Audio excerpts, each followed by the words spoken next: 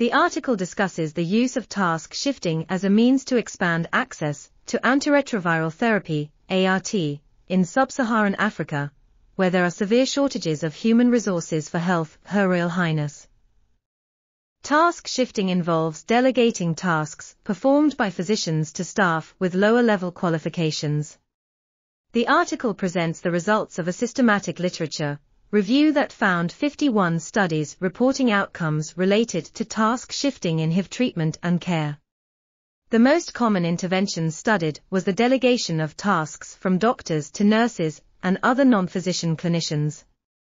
The study found that task shifting is an effective strategy for addressing Her Royal Highness shortages, offering high-quality, cost-effective care to more patients than a physician-centered model. However, challenges to implementation include adequate training, support, and pay for staff in new roles, as well as regulatory compliance.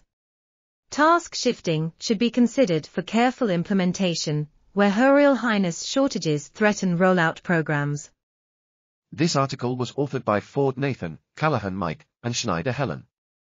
We are RTCLTV, links in the description below.